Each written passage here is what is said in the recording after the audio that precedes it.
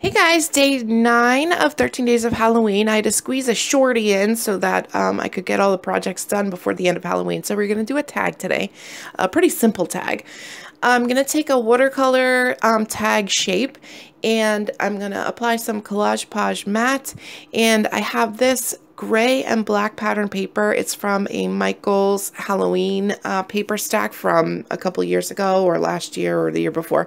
And it's got like little bugs and spiders and stuff all over it. Really cute considering they're bugs. I'm going to rough up my edges with my Tim Holtz Tonic Studios Distress tool. Add a little bit of black soot around the edges, but not over the whole thing. And then I'm going to take my Fresh Lime Black Marble Dilutions paint and some gesso to add some color to my page. So I'm going to add my gesso in a really thick layer over some spots of my page or my tag. And the reason I did that is because I want it to crack when I dry it with my heat tool, but not like so crack like as if I used crackle, but just a little bit. If you've ever applied gesso in a thick way and then dried it with a heat tool, you know what I'm talking about. It cracks like ever so slightly in a very delightful way. So, and then I'm going to add a pretty thick layer of my dilutions, and because the gesso dries so quickly, I'm able to add a little bit of water just to the fresh lime, and then it can drip around, go over my gesso, and move around a little bit. So it's not just like blocks of color, but it also mixes in with the white a little bit too. Yeah, so I'm going to dry those two layers, and then I felt like I needed like a little more green. I did want to leave some spaces of my pattern paper showing through, because what's the point of adding the pattern paper if you don't leave it showing? But as usual, I got carried away and covered most of it up. So I added some black splatters as well. And then I'm going to take this Death Moth stamp by Viva Las Vegas stamps. It's not necessarily a Halloween stamp, but a death moth has in its body, it looks like it's a skull, which is why it's called a death moth. So I thought it was perfect.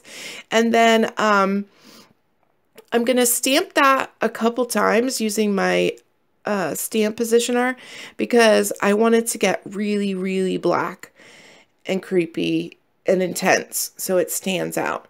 So I'm just going to stamp that a bunch of times with my, I can't remember for the life of me what this ink is called. I am so sorry. That's how it goes. So then I'm going to stitch him to my moth from the Tim Holtz Geo Insects die. I just ran it through my sewing machine through its body, and then their wings can kind of flop around there. And then I'm going to do a little stamping around the edges.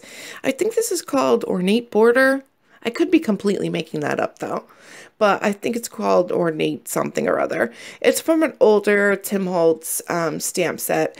And I'm just going to stamp it in my corners and here and there to add like a little bit of a frame around my tag. And then I'm going to take some of these Tim Holtz Halloween clippings words. And as per usual, I don't remember what they say, because I do these projects so far, like I do a bunch of them and then edit them. So, I mean, I did this one days ago, so I don't remember what it says. We'll find out together in the still photos as usual. So I'm going to glue everything down. The stickers are sticky, obviously, but I wanted to add a little bit of extra glue just so they wouldn't peel up. My background's pretty textured. And then I'm going to use my Stabilo Marksaw water-soluble black pencil and outline them, and then I can activate that the pencil with some clear water to kind of feather it out, and so it's not so like stark and in your face, and it creates a really nice border around all of them. And then I'm going to add some black soot around my entire tag, and then that is it for this tag. Super simple, super quick, but I dig it. So thank you so much for watching, and we're so close to the end. It's like a video a day at this point, so I will talk to you guys tomorrow. Bye-bye, guys.